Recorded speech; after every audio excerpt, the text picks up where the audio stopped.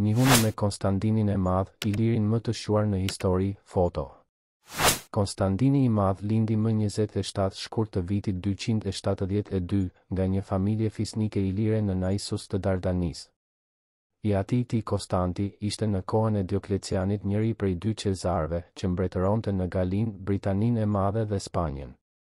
Më 25 korrik të vitit 306 i vdes babai, Konstanti në York dhe Konstandini shpallet August, perandor nga ushtria, e cila përbëhej kryesisht nga Ilir. Konstandini i Madh ishte perandori i parë i krishterë dhe themeluesi i Konstandinopojës. Vizioni i tij për Romën, qytet të përjetshëm që mishërohej në Konstandinopojën, jetoi për 1129 vjet. Është shpallur shenjtë nga Kisha Katolike. Kisha e lindjes e konsideron si shenjtorin më të madh. Portret. Flav Valer Konstandini, mbiquajtur i Madhi, ishte një nga perandorët e famshëm të Romës, me origjinë ilire. Përveç se si një perandor i madh, ai njihet si themeluesi i Konstandinopojës, kryeqendrës së perandorisë së mëvonshme të Bizantit, por mbi të gjitha ai njihet si perandori i parë i krishterë. Akti i konvertimit të Konstandinit nga pagan në të krishterë përbën një akt historik jo vetëm pse shembulli i tij u ndoq nga një numër i madh nënshtetësisht të perandorisë, por dhe sepse me këtë rast, mbas 3 shekujsh përndjekjeje në perandorinë romake, krishterimi nis të marrë frymë lirisht.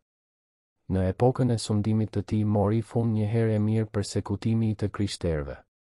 Ky perandor i madh ishte i biri i Konstant Klorit që në kohën kur lindet Konstandini ishte një komandant i thjeshtë dhe i Elenës, e cila më vonë u konsiderua shenjtore dhe përmendet si pelegrinja e parë në tokën e shenjtë të Jeruzalemit, prej ku dhe pati sjell në Konstandinopoli kryqin e vërtetë.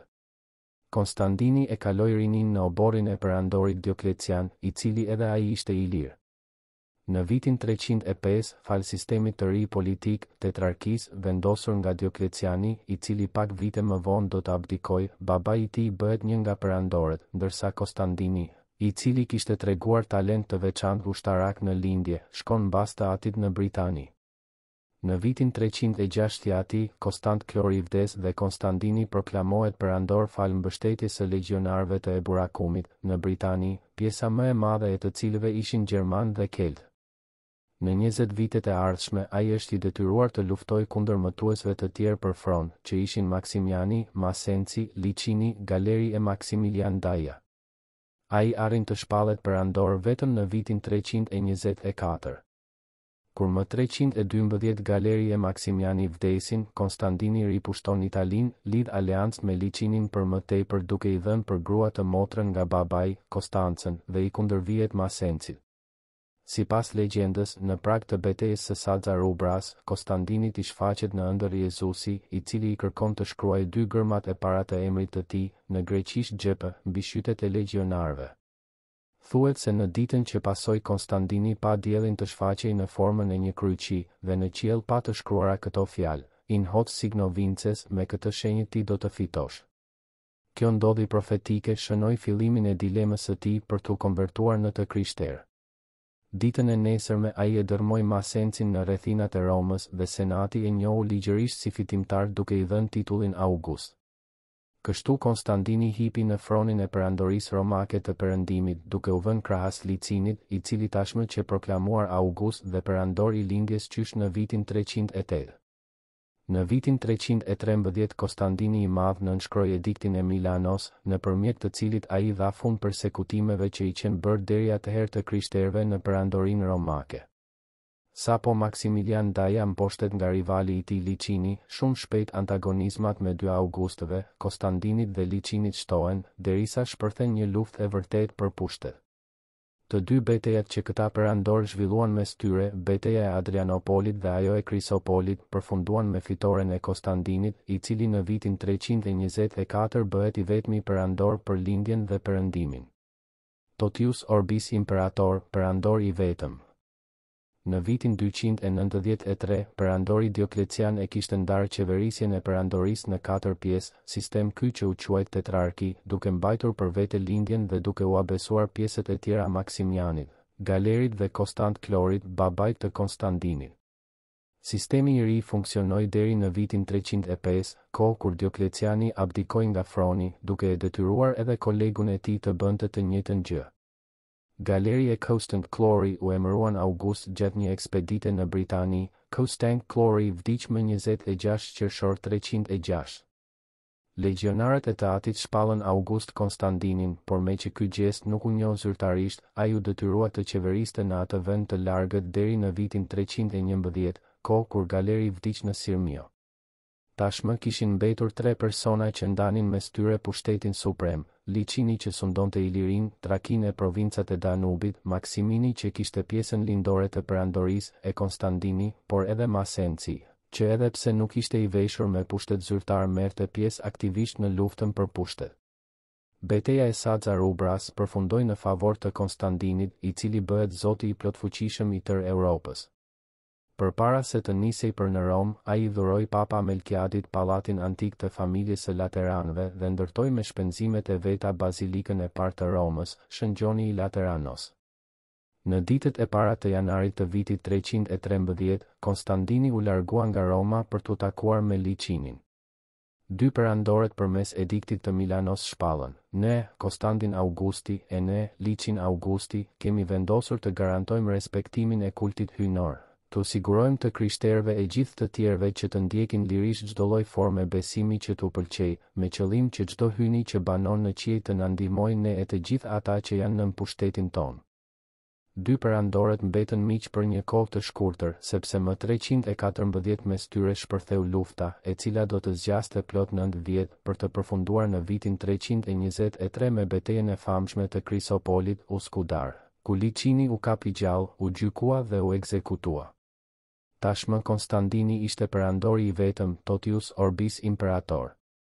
Gjatë luftës civile Konstandini u afrua për herë më shumë me kristianët, duke i shtuar ligjet në dobi të tyre, por ai nuk i persekutoi asnjëherë as dhe paganët, duke i ndenjur besnik ediktit të Milanos të vitit 313.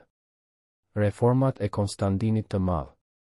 Me politikën e tij energjike ai arriti ta bashkonte një perandori të tronditur, paçka se në të vërtetë hendeku i thellë kulturor mes lindjes dhe perëndimit mbeti diçka e pashërueshme.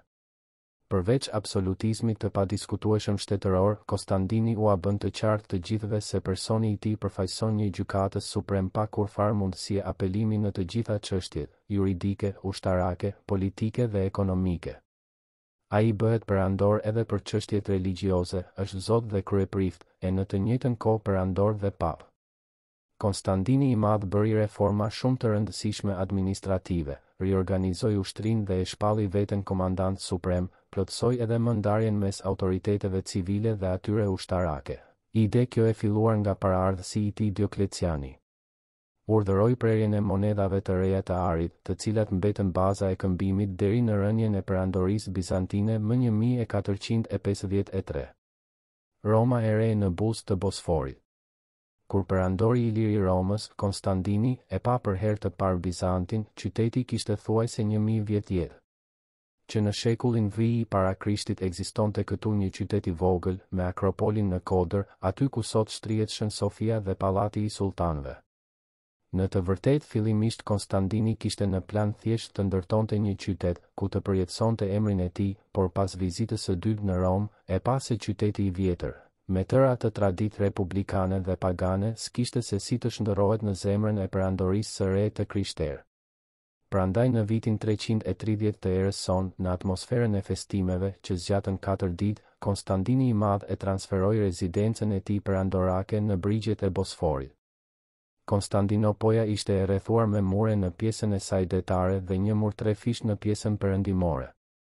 Për më shumë se 1000 vjet, muret e Konstantinopojës e shpëtuan perandorin prej humbjeve, madje edhe prej zhdukjes së plot prej armiqve të saj të shumë.